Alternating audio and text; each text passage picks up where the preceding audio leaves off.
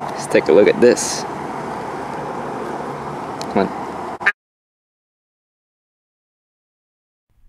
Wasps are some of the most feared insects in the world, and it makes sense as they look extremely aggressive and, even more importantly, have the ability to induce very painful stings. But in all my experience with wasps, whether it be observing them, catching them, or even keeping them, I have never noted them to be particularly aggressive, and I've rarely gotten stung except for a couple tags. Let's see just how much it really takes to get a paper wasp to be defensive, and more importantly, if a fully potent sting is as bad as it has been described. Alright, children, here we have ourselves a beautiful female Polistes dorsalis, Hunter's little paper wasp. Now you could tell this is a female by the antennae.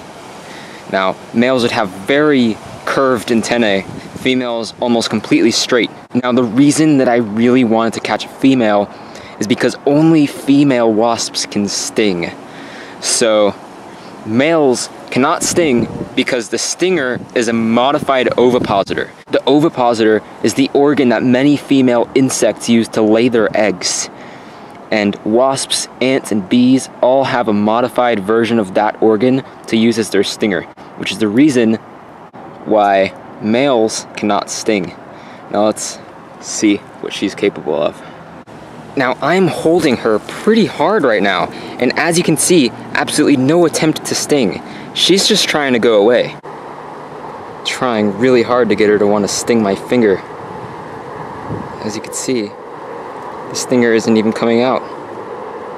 Sting me. Right there, come on. Alright, yeah, she got me a little. Definitely got me a little.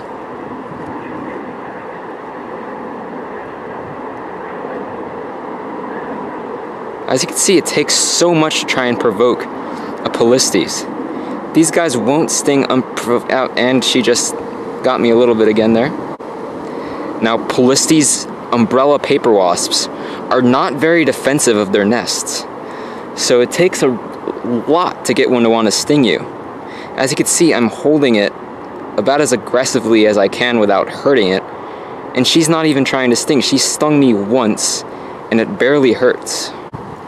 I'm gonna try and get her to sting me in a more sensitive spot, but I've heard Polistes stings could be quite painful. Let's take a look at this. Come on. Ow, yeah, there we go. That is the pain I was thinking about. Not bad, but yeah. That is a Polistes dorsalis sting. Let's see one more. Let's get it one more time.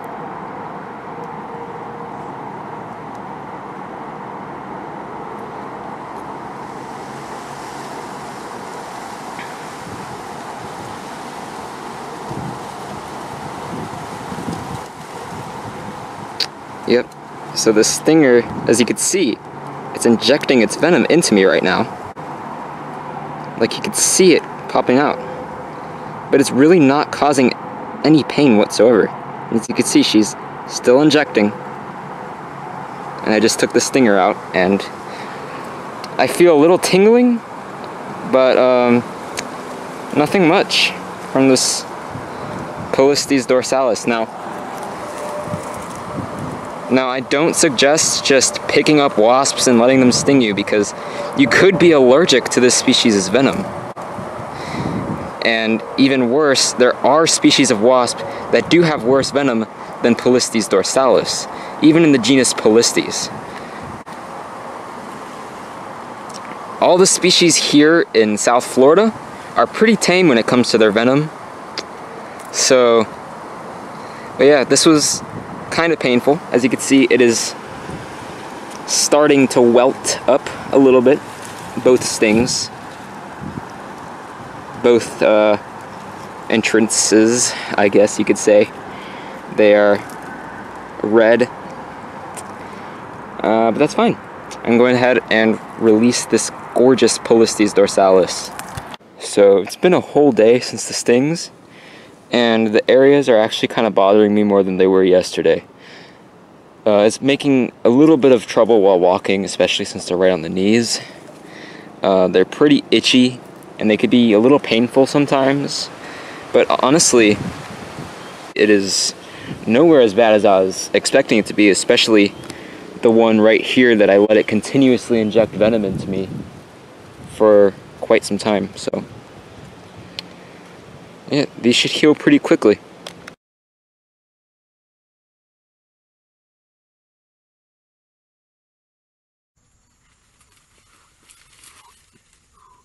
Hello children, I was out for a run looking for some cool critters, and if you're looking for some cool critters yourself, go to Cool Critters and Mikey Green will tell you what all those critters are about. And I saw a bunch of cool critters in this cornfield. Have a good day.